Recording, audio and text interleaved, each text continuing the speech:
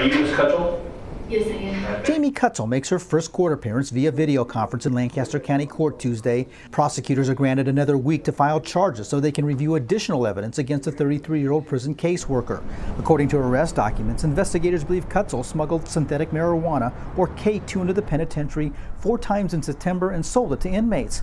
Cutchell's arrest comes after prison officials launched an investigation after 15 inmates were found using K2. The pen has been on some degree of modified lockdown ever since.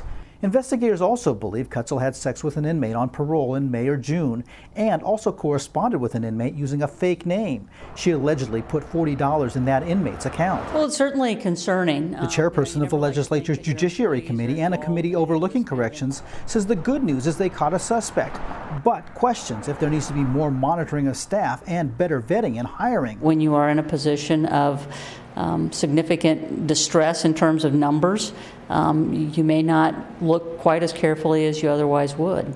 Recently, there have been a number of prison workers arrested for inappropriate relationships with inmates or bringing contraband into facilities. In a statement, Corrections Director Scott Frakes said, "The introduction of any contraband into prison puts my staff and the incarcerated population in danger. Drugs are especially dangerous due to possible medical reactions and potential for violence. I am proud of the investigative work completed by our intelligence team, criminal investigators, and the facility staff. I appreciate the assistance of the Nebraska State Patrol in the arrest." The corrections officers are concerned about this as well because they know it makes it a less safe environment for them. In Lincoln, Andrew Ozaki, KETV News Watch 7.